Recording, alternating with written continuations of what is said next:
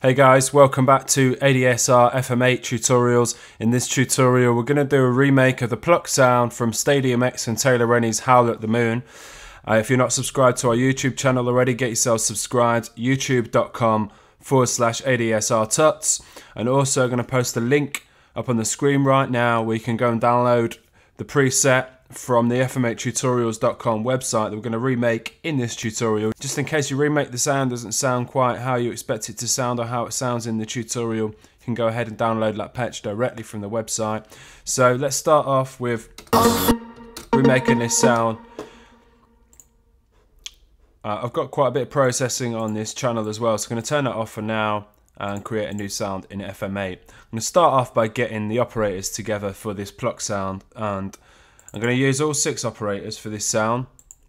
So turn all 6 operators on, and I'm going to route them all through the filter.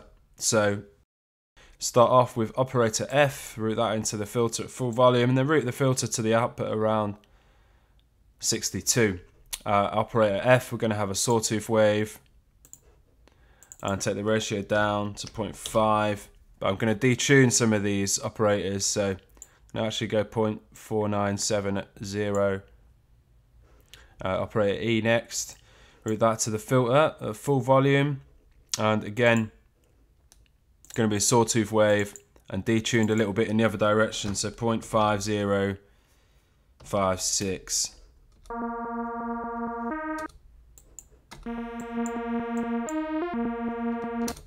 Okay, operator D next, route that to the output at 100. Going to be sawtooth again, and 0.4992 on the ratio, so slightly detune these sawtooth waves. And operator C next, route that to the output, and this is going to be a sawtooth again. Going to take this down by 2 octaves, so 0.25. And I'm going to key sync that for a nice consistent tone. And operator B, route this to the output slightly less, around say 67. I'm going to have key sync this one and keep it as a sine wave, but take it to 0.125 on the ratio, so down 3 octaves, so quite low. And finally operator A, I'm going to take the ratio to 0.75, kit, and have it as a sawtooth waveform, key synced again. Level about 40. I'm going to route operator A into operator B as well, about 31.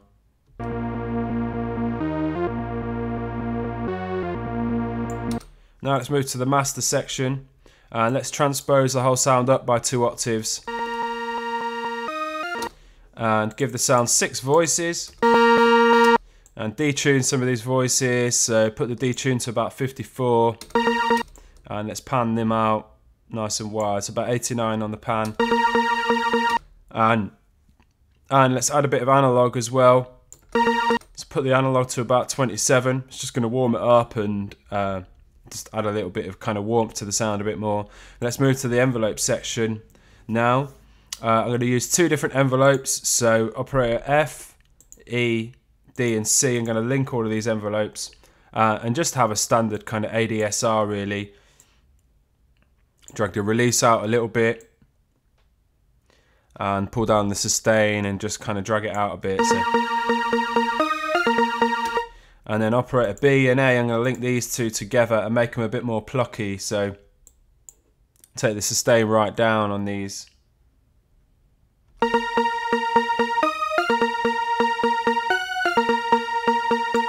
So getting something a little bit closer to the Pluck sound that we're after. Let's move to the filter now. And in this filter section, what I'm going to do is take the cutoff not all the way down to around 10.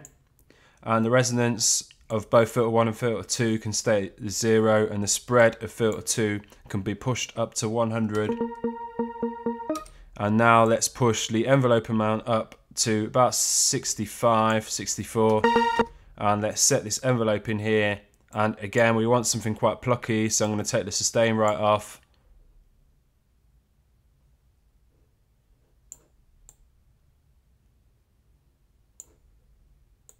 Tighten it up a little bit here as well.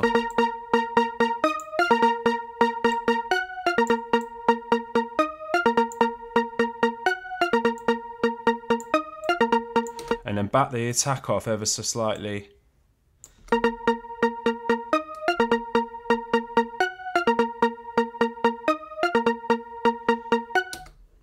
And then I'm also, quite important, this velocity here, I'm going to push this up to 100. So,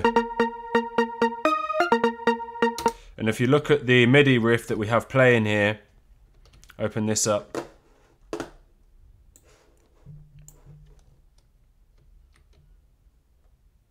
Those high notes, I've got high velocity value on those.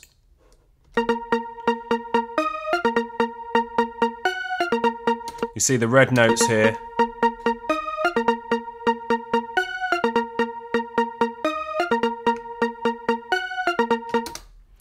And having a high velocity value on those notes and then activating the filter to be velocity sensitive means that the filter opens slightly on those notes that have the high velocity. So those sustained notes, the filter opens a little bit and it just adds quite a nice sort of vibe and sound and flow, really. Take it off. So that's the sound pretty much set up. Let's discuss some of the processing that I've applied. So a channel EQ, just boosting a kind of some low mids and some high mids.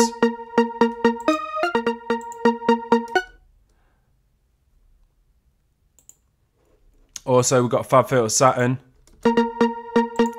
providing some distortion from round about kind of 200 Hertz and upwards, so not distorting the low end of the sound. Just driving it a little bit. We've got this Valhalla Vintage Verb. It's really nice kind of effecty sort of reverb.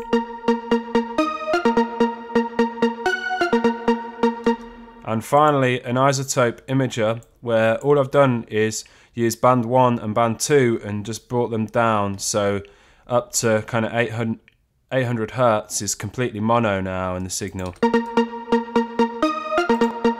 It's just reining in that stereo field because it was a little bit all over the place. So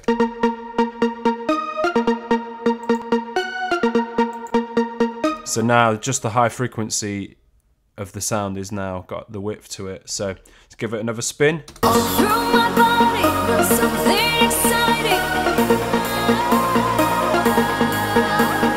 All through my body, there's something exciting.